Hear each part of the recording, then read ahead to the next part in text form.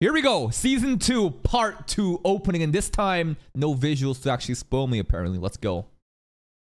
Episode Caliber. Okay. Starting a little soft.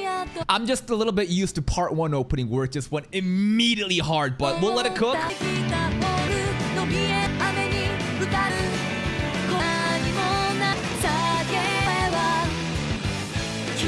All Aincrad visuals and AL. Who is this? Mother Rosario? Elf? Eddie?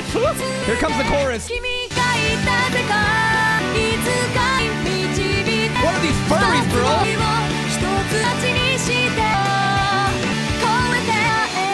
The visuals doesn't seem like it's spoiling really much. Different ALO maps.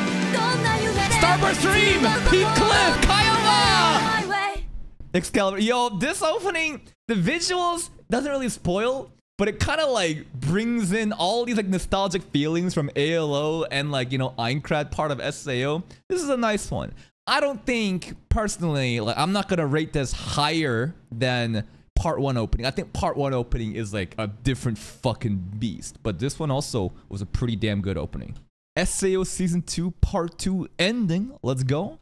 How is it? Yui and Pina. Shouldn't this be Silica? Silica's even getting cucked in the ending by Pina. Yui, bro. Sleeping Asuna? Sleeping Sugu, but with the Gyat? Silica? What is this? Is Silica getting spread apart by plants? Right? What is this? This is kind of sussy.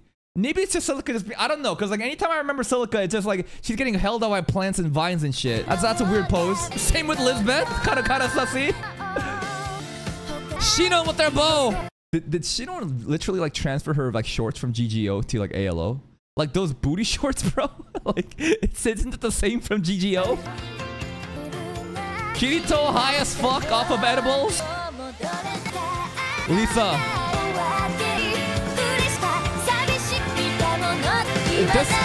This does seem like it's an ending to this mini arc. So are we gonna get a new ending after this? And maybe a new opening as well?